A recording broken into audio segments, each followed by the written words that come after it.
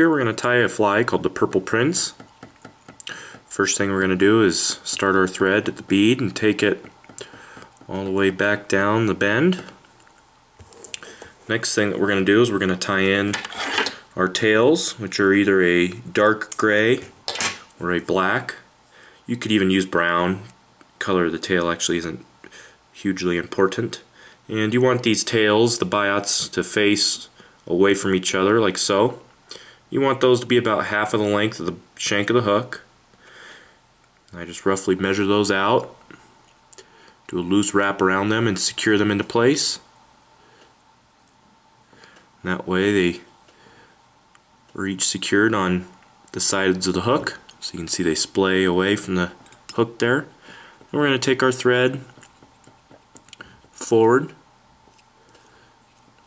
wrapping over these biots. Once we get to the thorax region, you can cut these biots out of there.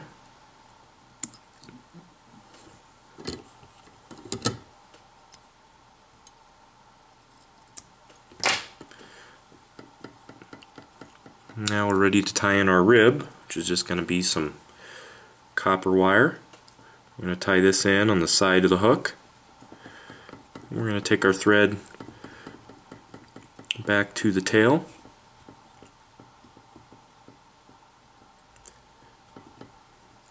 Now we're ready to dub the body. For this I'm just going to use some purple dubbing. I'm actually using a ice dub for this. It's actually called brown, but it's purple. But if you want a deeper, darker purple, you can use a standard purple dubbing. I like a little bit of a buggier colored purple.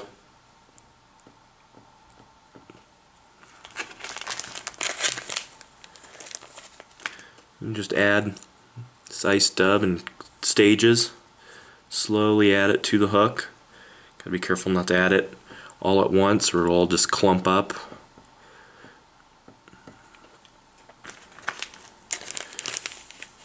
I just work my way up the shank of the hook.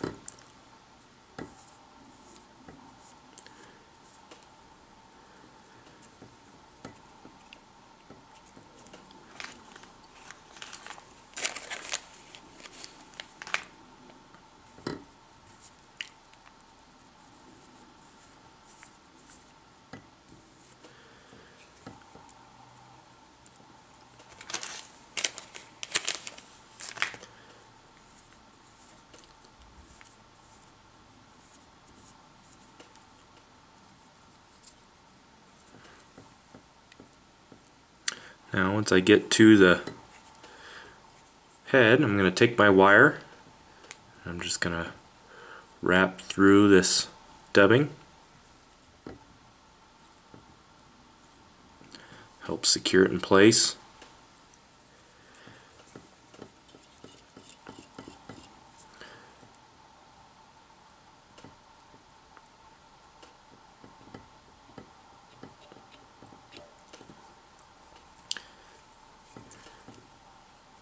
Now, the next step is to collar the fly. For this I'm going to use some black hen. And just roughly measure it out like a nice collar on this fly.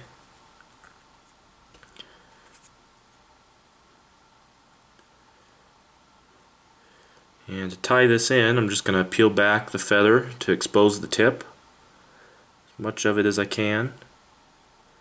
Leave the stem exposed. That's what I'm going to grip onto with my hackle pliers.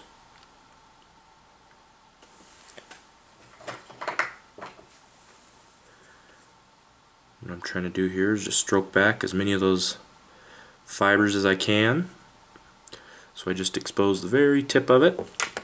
I'm going to tie this in to the front of the hook here.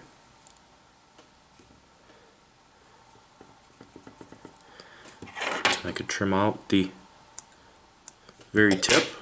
I'm going to grab the stem very carefully. I'm going to wrap this soft tackle around the front of the fly. Once I've got it all wrapped, I can capture it with my thread.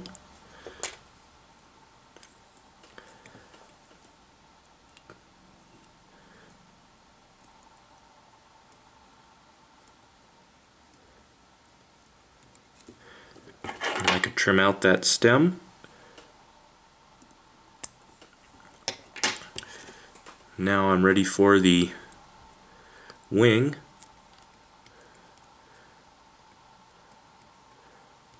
Just kind of clean up this head here a little bit. For the wing, I'm just going to use a white turkey biot. I'm going to use 2 of those. And I want these to curve downward. And these you want to be about the length of the hook, maybe just a hair longer. Handling these can be a bit frustrating, very slippery. Sometimes they like to stick together, which is what's happening to me right now. They're stuck together.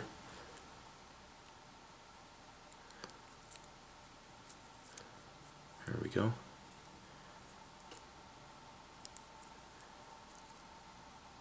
So what I try to do is kind of make a little bit of a V. That way they don't lay down on top of each other, because you kind of want them to splay away. We want them to be just a hair longer than the hook, so I just pinch them into place and then tighten down.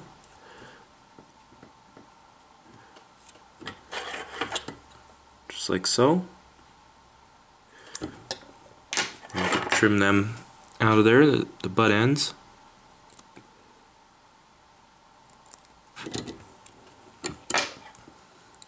And I could pinch everything back, and I try to get it all to lay down.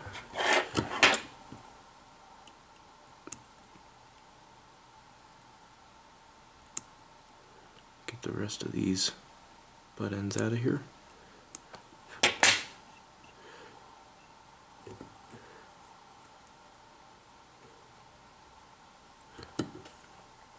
And then you're ready to whip finish as soon as you get them to lay down. Actually, sometimes what I'll do, like this one, I have a little bit of a head there. I'm just going to take a little bit of this dubbing.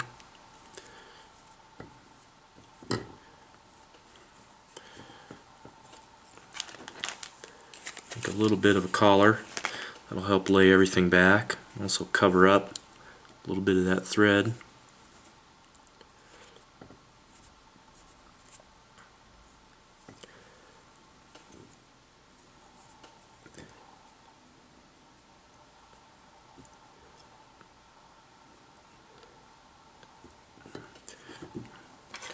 Now you're ready to whip finish.